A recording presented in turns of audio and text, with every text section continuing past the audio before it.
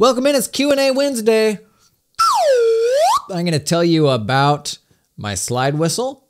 We're gonna talk about somebody that's thinking about switching into the accounting profession, where to start, what's a reasonable revenue expectation when you're kicking off a new firm, my thoughts on outsourcing, on video editing, on niching, whole bunch of stuff. Let's do it, come on in. It's Jason Daly.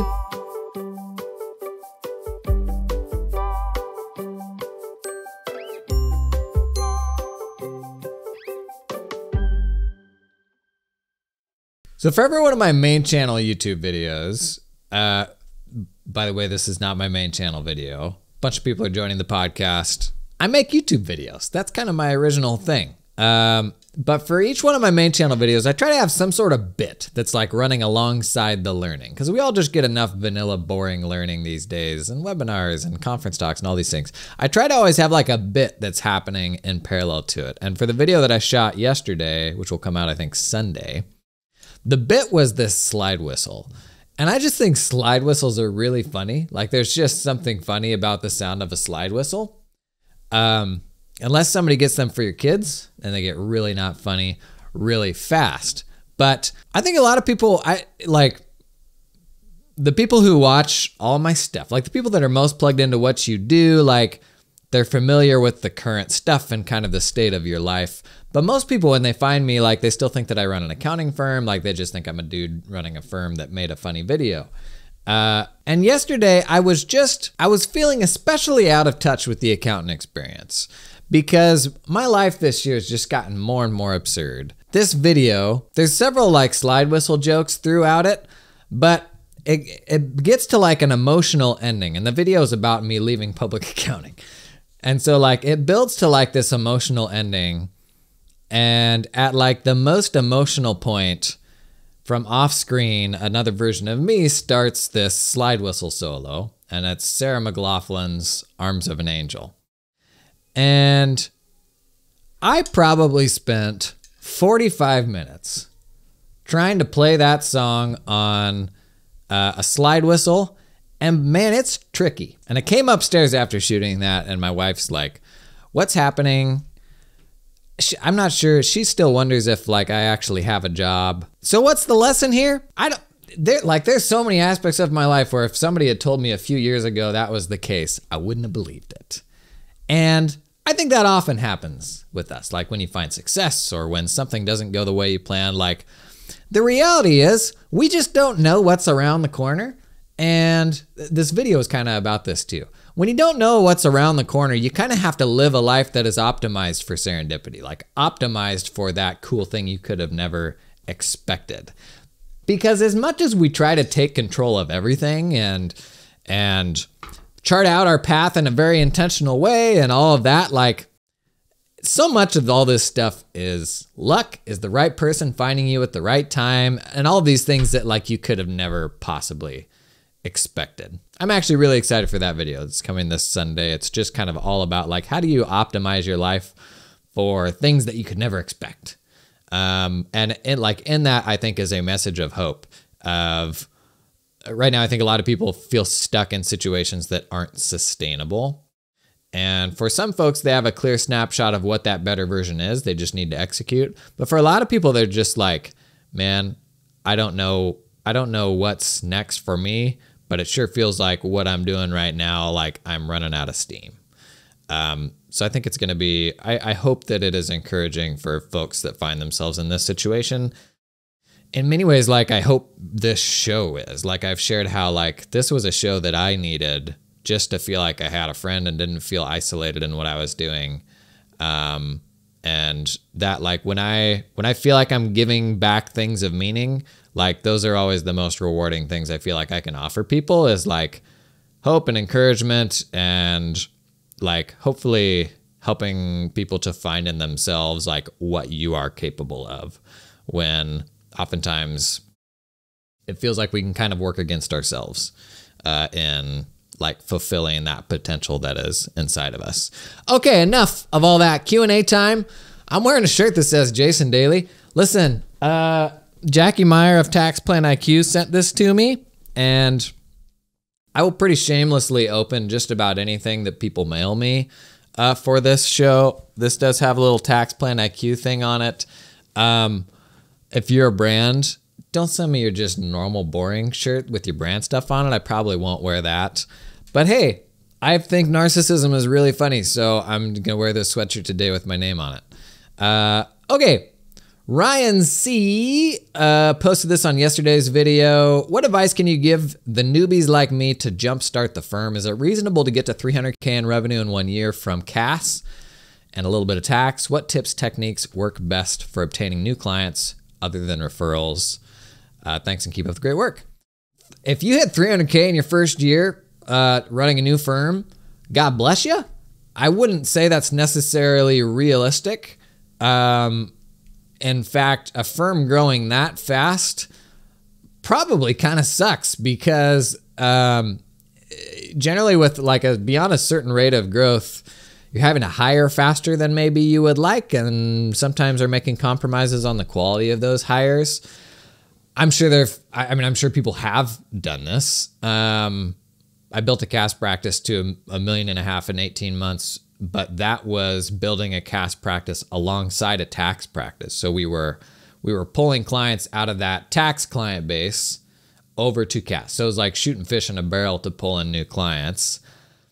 And that was way too fast. My life was a nightmare because we had to hire so fast. I was working with people that I didn't enjoy, that didn't really know how to do the work. And so I do think, I would caution like growth for growth's sake, because oftentimes when you do that too fast, you then spend a whole bunch of time unwinding all that growth when you go about it the wrong way. And the reality is when you're starting out, I mean, even not when you're starting out, you're going to get it wrong a whole bunch of times. There's going to be a bunch of stop starts and resets and reconfiguring around, oh, this better version of this thing that you found. And I know revenue is revenue is probably the metric people are thinking about when they first start out, because you're thinking, how do I just pay the bills in this new gig? I think the better metric always is just profit. You never want to build a firm to optimize for revenue. You always want to build a firm to optimize for profit. And that sounds really obvious, but there's a lot of situations in firm running where you come to a decision and can kind of be blinded by the revenue figures and lose sight of the profitability. And I've definitely been guilty of that. Like I shared on Twitter, the biggest engagement I ever closed was, I think it was just over $1 million. And it was this really cool, big, sexy project that came at a time for me where like politically within the firm, like it was, the biggest project this 80-year-old firm would have ever landed. And like, that was a real cool kind of little badge of pride that I could wear around and assert my dominance on, the other kind of leadery folks in the firm. And I say that only sort of tongue in cheek. We do things like this for a lot of like very unfortunate, very human reasons. But that firm, that project was a big outlier for us, and we didn't really have a path to doing it super profitably. But let me tell you, top line was super impressive. And you kind of have all these revenue, like ultimately is a vanity metric, I think, that can blind us to the more meaningful things, which are, how do I leave the office at 5, if not earlier? How do I ensure that I'm not being the hero for my staff and my clients at the expense of being the hero for my family? Those I think are especially important things to have front of mind when you are going out on your own in the beginning and trying to define those boundaries for yourself rather than having an employer define those boundaries for you. In terms of reasonable revenue to get started, honestly, like for me, that process would probably just look like sitting down with my family and deciding like, what do we need to get to? And trying to hodgepodge, a few different sources of getting that work done. The more you open yourself up to being willing to do more things, probably the easier it is to grow that number in the beginning. So while ultimately the goal running a firm is to get more specific in what you do, because that's a better path to profitability, in the beginning, I mean, the reality is you're taking on whatever's going to pay the bills. So I know you said, what are the best ways to obtain new clients other than referrals? Just go out there and try to be relentlessly helpful to a bunch of people. So whether that's talking with attorneys, whether that's talking with other firms about the work that they don't want, whether that's taking on contract work to support other firms during their busy season, pretty much anything and everything. Just trying to be mindful of the stuff that maybe you especially don't enjoy, that you don't want to get sucked into. I would also say starting wide when you're running a new firm is helpful when it comes to like informing ultimately what you want to do longer term. I know you said here CAS and minimal tax, but I didn't know. I mean, I don't think anybody knows what they really want to do until they've got a good amount of experience doing it for themselves, which is different than doing it for an employer, doing it for somebody else. So to me, the Northern Light when it comes to, or the North Star when it comes to building a business is just trying to be helpful to people, and that stuff will come back around. So start talking with other firms, talk with people online. I post a comment on this video. Virtually everybody needs something, and if you can find a way to be a solution to that, pretty quick you end up with more on your plate than you can reasonably handle, and then you're in the privileged position of being able to get more specific and start saying no to more stuff and double down on the stuff that you most enjoy and that's most profitable and sustainable. This episode is sponsored in part by Client Hub. That's right. Hey, this week on Tales from the Hub. Remember last week when we did this? Super smart accounting firm figured out that getting answers from clients was the key to unlocking the profitability of their firm. So they chose Client Hub, a practice management system with a client portal at its core. When they rolled it out, the clients were like, OMG, thank you. Beautiful and modern, simple experience, they said. They're their exact words for this hypothetical firm. And a killer mobile app. How many of our accounting platforms right now have a helpful mobile app? Not many. Now the firms and the clients are all on the same page about what's required to do the work. The staff at Super Smart Accounting Solutions can assign clients tasks for the clients to tackle. They can be like a yes/no answer. They can be a request for files, even requests for categorization. It'll automatically sync back to QuickBooks or Xero. That's handy, right? Whatever the client task is, they discovered that their clients on Client Hub now respond right away and have overcome some of the blocking that happens with getting the work done waiting for clients. Nobody likes that. Hey, to learn more about Client Hub and how you can unblock your life, check out the link in the show notes. This episode is sponsored in part by the fine folks at Cloud Accountant Staffing. Do you hire accountants? Bless your little heart. Not the best part of the job, in my opinion. Not something I ever enjoyed. Well, listen. You can build your accounting dream team with talented offshore accountants in the Philippines that work 100% full-time for your firm. Their accountants aren't freelancing or contracting for multiple firms. They're all yours. They work exclusively for you and are incentivized to stay with you and your team long-term. They're not gonna get swiped. Cloud Accountant Staffing is 100% dedicated to the accounting industry and founded by a former accounting firm owner that understands your business, knows your pain points. They had to hire some accountants and they said, you know what? We're gonna build our own pipeline in the Philippines. Gonna pull in some super talented people and then open that up to other firms. Basically, that's the story. I've been talking a lot about staffing, building more resilient staffing pipelines for your firms. I had staff in the Philippines, totally red-pilled me to oh geez, we need to globalize the way that we get our work done. Check these folks out. Link in the show description, cloudaccountantstaffing.com. CJ posted this on Monday's vid. We'll be interested to know your thoughts on outsourcing out of the country.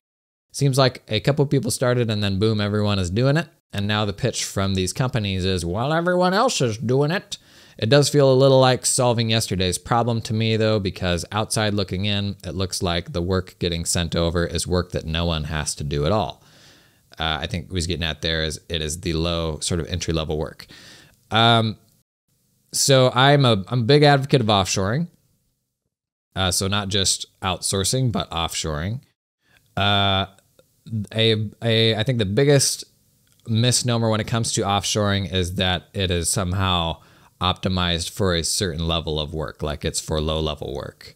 And that's definitely not the case. I think the reason we probably think that is where we come into contact most day-to-day with offshore workers is in low-level work and like support roles and stuff like that.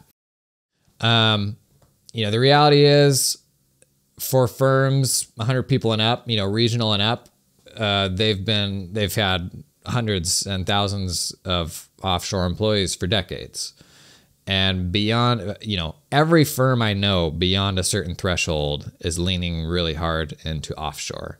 And this isn't necessarily a new thing. I think it may be a newer thing among smaller firms, but firms beyond a certain size, like everybody has been doing it for decades. And a lot of those firms that I've talked to, like many of their most senior technical people are offshore. Their most senior tax managers and that sort of thing, their go-to sort of in-house experts on certain topics are oftentimes offshore folks, which is great. So I think it's worth pushing back on that misnomer a bit that you can only hire people to do low-level work offshore.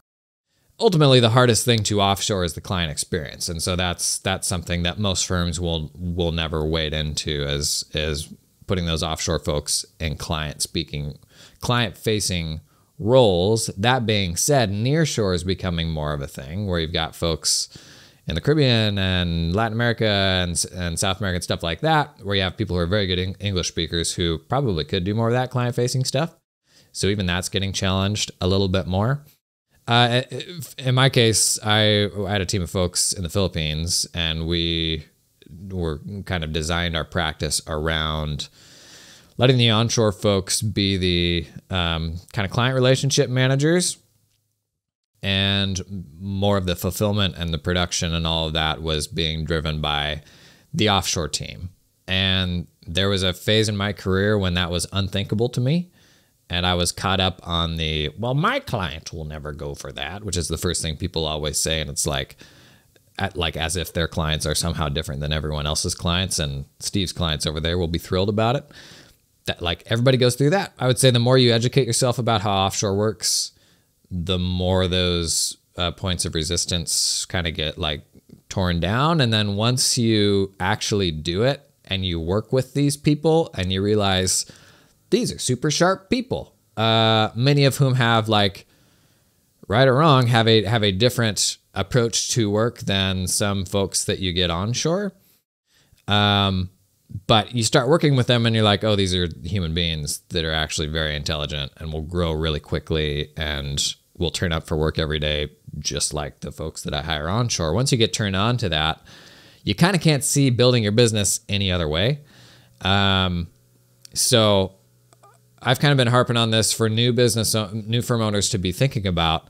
How are you diversifying your approach to fulfillment? You should absolutely not be getting all the work done with your onshore team. There's different challenges to building around an offshore team, to building around contractors and every sort of alternate method to fulfillment. But absolutely, genuinely, the smartest folks that I know in firm running are leaning really hard into offshoring for great reason. Because these are super talented people. You can pay them phenomenally well for what is the norm in the place that they work, and have just a fantastic work relationship with these folks. It changes how you build out the org chart and how you delegate responsibilities, and probably what you have your onshore team do a bit more. But if you had a sustainable hiring pipeline from which you could get the work done, oh my gosh, of course you're going to lean into that. And when you are kicking off your own firm and all of that, in my experience, most folks, they start out with the intention of, I'm going to do the work. And very quickly they're like, how can I get out of doing this work? Because the next version of sort of my firm and how I'm developing is having a team of people doing the fulfillment, and I'm managing more of the client touches and the sales process and all that stuff. When it comes to all of the outbound that's happening from offshoring groups, like the DMs we're getting on LinkedIn and all those things, it's kind of unfortunate, and it doesn't cast a positive light on offshore services. I think the best way to find a reputable group is to talk with your peers who are doing that already, who are people that you respect, running successful firms. See who they're using. There's a few groups out there really targeting accounting firms You know, TOA is probably the biggest one, TOA, TOA Global. You'll see them at almost all the accounting conferences, stuff like that. When I see companies making investments like that, it gives me a different level of confidence and kind of their staying power and the trust that's there. Got an offshoring group from Philippines that is sponsoring some of my content, Cloud Accountant Staffing. So like when I see companies making that investment, it puts them, to me, a big step ahead of like random people you're getting DMs from online, right? So there's an abundance of options out there, and I cannot recommend enough experimenting with that, doing some dabbling in it. A bunch of different ways to do it, from having people who are basically your employees and spend 100% of their time with you and you train them and develop them and all that, to groups where you're basically buying work, where you're like, you just send the month-end close over and it's up to them to get it done and they send it back. So you're like paying for a month-end close or paying for a tax return prep or a tax return review.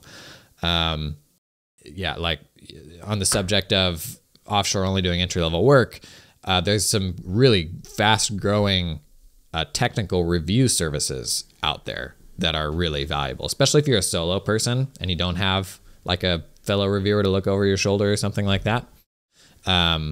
Those are, to me, like really interesting services to look at.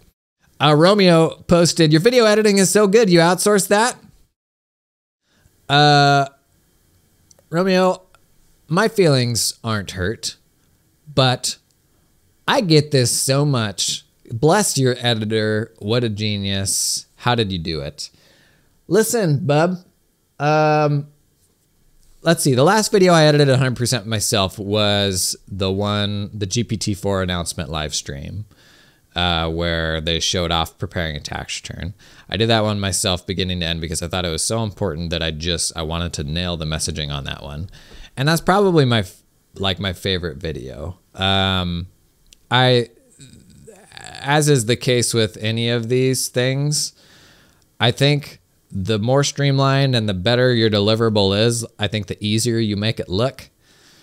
The reality of how these videos are easy. Like my editor does cut these down, like for the podcast, and these are straightforward. They don't have graphics and all that. But for the main channel YouTube videos, I've got an editor that I work with where he does the first couple of passes. The final version always comes through me, and I hop into Premiere and I'll tinker with this or that or add a couple more ideas before doing the final rendered out version. My editor Martini is fantastic. He's editing this video right now. Martini, look me in the eyes. You're doing a great job. I appreciate you. Stop putting fart sound effects in the first version of the YouTube main channel videos though. We're already pushing the boundaries of professionalism with like SpongeBob jokes and silly sound effects and all that stuff. Bathroom humor, it's just a step too far. We're not there yet. We might get there at some point, but we're not there yet. So right now it's basically 50-50. Like a lot of the why Martini has been a phenomenal editor for me is like our senses of humor are very much in sync. So maybe half the funny bits that you see in the videos are like, you know, like in this last video, we had a thing where I was like, if I'm a fly on a wall, and I think I had a note in the script there that's like, you know, let's put a fly on the wall and a stock photo of an office with my head on it. Like 50% of it is probably me coming up with funny stuff like that. But then when that sense of humor is like really in sync with the editor, like Martini the other 50% could be stuff that he chucks in. And the more we work together on that, like the better and, like the better that whole thing comes together. And the process right now is basically he'll do the initial edit. We usually go through 1 or 2 rounds of revisions and then it comes to me to finalize. But it's like also the product of doing this for years, like the polish and like all of that is just the byproduct of doing it really badly for a really long time. And at the end of the day, like all the videos, like I said, I try to like manufacture this thing that's kind of happening in parallel at any given time. Like when it comes to engagement and making a video interesting, if there's like several sort of things progressing at the same time, it is much more engaging and keeps things interesting. So like the whole like slide whistle bit in this video, like coming up Sunday, like the recurring bits we build in, like the Steve guy, who's just this hilarious old man. There's a bunch of videos on this stock video site that we use. You kind of build up that language over time and it makes the editing easier. I've also gone through over 40 video editors, and I'm with Martini because we work together better than anyone else has. So much of like doing things really well. What's the saying? It's like putting more time and effort into it than anyone else would seem as reasonable. So, and that's like absolutely the case here. It's like nobody's invested the same amount of money and effort in this stuff as I think I have, and it goes beyond a threshold that I think most people would be like, that's nuts. Why would you do that? So I do have a phenomenal editor right now, but it's like the product of a whole lot of stuff that goes into all of that. Hey, this episode is sponsored in part by Firm 360. Firm 360 is a practice management system that's just gonna help you get more done, help you run a more organized accounting firm. If you're out there running an accounting firm on a spreadsheet or on that legacy tool that your tax vendor said, oh no, we're gonna bundle this one with you and it's gonna be like free for 3 years. Okay, if you're that guy, you already know you've made a mistake. Okay, listen, cloud practice management systems, they're here to stay. This is the future. You just gotta get on board, okay? Let me tell you a bit about Firm 360. Nice thing about Firm 360 is it's trying to do all that stuff for you. It is trying to do project management, file management, time and billing. You're getting all that stuff into a single place in the cloud that you can work with anywhere. You can associate your documents with the projects that they're related to, your time and billing, all that stuff in one place. Just like that crappy old tax vendor told you their tool would do, right? How's that going for you? Check out Firm 360, developed by actually an accounting firm that was like, none of these things do the things that I want them to do. Let's build our own solution. Right? If that's feeling like you right now, check out Firm 360. I'll put a link in the show notes. Teresa A had some great thoughts and questions on niching. Let's bring it home with this. Couple questions. Should you always niche down? And how do you run multiple niches, especially in the beginning if you haven't quite figured out what you want to specialize in? And this was a comment on the pricing video I did recently that talked about how you're probably not going to get your niche right on the first try. And so when you're first starting out, don't be afraid to explore several different niches. Because I know in my case, I didn't get it right on the first try. Like, what's the likelihood that you're just going to say, I think I want to do this, and all that goes great on the first try? I think what most of us do is we get afraid to niche because of all the things that we're theoretically closing the door on, and we ultimately never invest in developing a niche. And what you miss out on is learning what it looks like just to develop the niche, the skill of developing it. As opposed to being like, I think I want to do this, I'm just going to do it. Or I think I want to do these two things, I'm just going to do it and start. That person's going to be so much better informed 18 months down the road about how to build a niche than the person who is like sitting there concerned about picking the right one and overthinking it like we always do, right? So one other thing that I want to season into this, and it's actually a Twitter thread that John Ray of Scrutinized posted this morning. I want to read this, and then we'll kind of work through those questions, and I'll kind of give you my thoughts. He said, so I'm reading John Ray's Twitter thread here. I'll put a link to it in the show notes. There are benefits to serving a specific niche for sure, but there are also two major risks no one ever talks about. Here are my thoughts on the downside of niching and how to protect yourself. The first risk is economic. When you become a service provider to a specific industry, your ability to grow or retain clients is directly tied to how well that industry is performing. Consider picking two niches. I know the whole point of niching is focus, but no one said you can only pick one. Pick one industry with lots of upside and one with more stable growth prospects. I think that's like a recommendation is consider picking two. For example, software companies and auto repair shops. In economic boom, software companies abound and the money prints itself. On the other hand, auto repair shops aren't going anywhere. This is just one example, but the idea is to pick one industry with huge potential and pair it with a steady one. The second risk of niching is social risk. Depending on how tight your niche is, there could be relatively few people who control the narrative. Now, what happens when one of those people is an absolute turd of a human and you just so happen to run afoul of their fragile ego? One nasty comment could damage your reputation and limit your prospects. The solution, be a thought leader, make your voice and opinions heard so people get to know and trust you. This strengthens your reputation. So John, there's sharing some downsides of like going all in on one niche. Some general thoughts for me. And let's start with the question of, should you always niche down? I think like niche, when people think of niche, you're usually thinking of an industry. When there's a whole ton of different types of specialization, industry being just one of them. But niche versus non-niche has always felt too binary to me. Like there's a massive spectrum. And I think the framing that I've always liked better is specialization. Because, you know, the new firm owner we were just talking about, where you'll take in just about anything because you got to pay the bills, that is a firm that is not specialized at all. A firm that exclusively does tax, like they are further down that specialization spectrum. A firm that only does tax in Oregon, they're further down that specialization spectrum because salt is hard. A firm that only works with a specific type of retail store and they do tax and accounting for them, that's also a specialized firm. So we're all specializing to some degree. The only like absolute truth here to me is generally the more specific of a problem that you're solving, the more you're pushing down that specialization end of the spectrum, generally the more profitable that work can be because it's a more meaningful problem, and the better you are at that job. Like if I sat down in a room of 10 business owners of any type versus sitting down in a room of 10 accounting firm owners, I'm just going to be a much better advisor to the accounting firm owners, right? Because I know that domain better.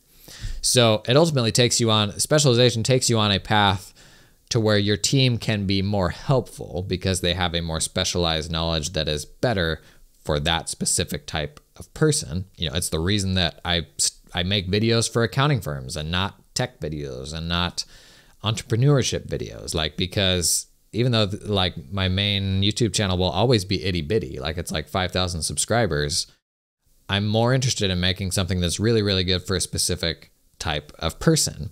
And so to the question of should you always niche down, I guess my answer to that is yes, because I think you should always be on a journey to finding more specificity. And so the framing that I've come back to a number of times is, you need to be investing time in finding the person for whom the problem you solve is 10x as painful as the person you have on the client list now. And when you stop and you think about that and you think about who's on the client list, you have people on your client list who value what you do to different degrees. And that is because the problem you solve for them has varying levels of pain to different people. But what I think the internet enables is finding the people for whom that problem is way more painful, who will happily pay 3x what any of your clients are paying you now because it just hurts so darn bad.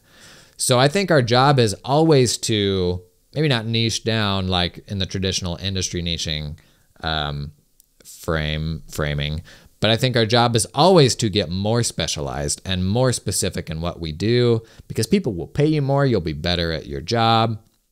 But specialization goes well beyond industry to me. And it's not to say you shouldn't specialize in an industry, but it's also like, what stage are those people at? What's the demographic of the business owner that you're working with? Is there another very specific problem that you can pair with them? Like, you know, e-com may be a niche, but e-com sellers, you know, that use a specific e-com platform is a better niche. Like, I think our goal ultimately is just to keep getting more specific in what we do and to acknowledge what John has said here of the risk of going deep on one. It's absolutely the case. I mean, my practice specialized in working with dental clinics, like every accounting firm does.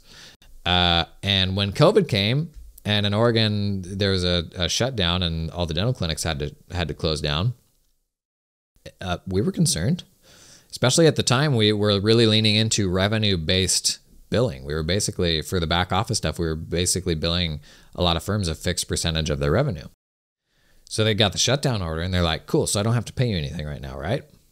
And we were like, that's a great question. Let me get back to you on that. So there is definitely risk to getting so specific And let's use AI as an example. Like AI is absolutely going to disrupt some industries more than others.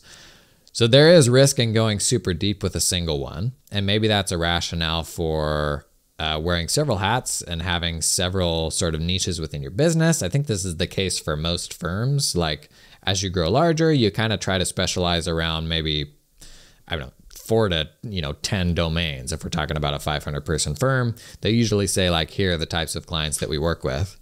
So I do think that's normal the larger your firm gets. But what John's saying is valid. You're kind of like darned if you do, darned if you don't. If you're a single person firm, it is admittedly going to be hard. Like to Teresa's point, it's going to like you are spreading yourself thinner to go to, invest in several different things at the same time. So one helpful framing that John brought up in that thread was like, what is the risk? Like, is it an industry where there are very obvious risks to that industry that could impact it in the near term? Like definitely worth considering that sort of thing, right? So ultimately, like, yeah, there is risk in going super, super deep on a single niche. I will say the one thing that I don't think that totally captures is, there's that analogy of like every time, if you're standing in a room full of doorways, and I think I originally saw this in the Win Without Pitching Manifesto, which is a great book. If you're standing in a room of doorways and you walk through one door, never to return, and there were all those other doors. And by walking through that door, you're making the decision that you're never going to go through any of those other doors that you could have gone through. And that's a scary thing. And that keeps us from getting more specific. As you walk into the next room, there's a whole other set of doors that you never knew existed. So even if you did get so specific with a certain type of client, when you find that specificity, once you get into there, you usually will find, oh, there's way more here than I ever actually imagined or realized. So I don't know, to be totally honest, I don't know that there's a level of specificity where you get way down into that specificity and that thing goes away and you're like, well, I'm hosed, back to step one. I think the reality is when you're on that journey, there's a ton of other things you learned about and got curious about and other opportunities that you see that you would not have seen had you not initially invested in that specificity. So ultimately, I do think it is unlikely that you're going to specialize in something and then one day that rug gets pulled out from under you. And the fact that you did that specialization does not still leave you in a better place than you would have been otherwise if you didn't specialize. Like, I think making that investment in that specific knowledge, I have a hard time seeing a situation where that just poof becomes valueless. Doesn't mean you won't have to pivot. Doesn't mean you won't have to change, which we're accountants. That's kind of, what we're constantly having to do anyways. But there is validity in that. Like, it is definitely worth thinking about. If you went all in on Web3 stuff, or people who made their money on, the value of Bitcoin 24 months ago, like you should know 24 months ago, that's a pretty risky spot to set up shop exclusively, right? And this if you work with, real estate people and the market goes up and down and all that. So it is definitely worth taking into account, like what is the resiliency of that category. The other question Teresa had, how do you run multiple niches, especially at the beginning if you haven't quite figured out what niche you want to specialize? I think back to the point of there being value in learning the skill of niching. I think there's value in seeing into different industries and see what you like and what you don't like about them. So a practical example of what, looking into several niches would be is like turn up at some industry conferences for a couple different domains where you may be interested. And if you only went to one of those things, you would have tunnel vision for just what it looks like for that industry. And maybe you just assume that's what all of them look like. Whereas if you have the opportunity to explore several of them, you may learn more about yourself in that process to say, oh, I actually now realize that I like this about that type of specialization and I don't like this. So what does it look like to explore multiple in the beginning? It's more about what you do proactively to learn more about those industries. You could just explore one. I think you're going to learn more by exploring a couple and seeing what you like and what you don't like about them. Because I think it is healthy to come into that in the beginning, giving yourself the grace to recognize that you're probably not going to get it right on the first try. And the likelihood that you will just walk into what is for you the perfect niche on your first try, probably not realistic. So I think from the beginning, you probably need to be thinking in that process, that discovery process, about it's very likely that this thing I'm looking at will not be the forever thing. How do I optimize for like learning more about myself and these industries and what will work and not work for me, rather than necessarily like going whole hog in on the very first thing that comes to your mind, because you're going to learn a lot just by going through the process of doing it. That's it for today. I have a lot of fun doing these Q&As, so keep the questions coming in the comments, DMs. We've got a number that we didn't get to that we'll circle back to next week. But thanks for coming and hanging. Appreciate y'all, and I'll see you tomorrow.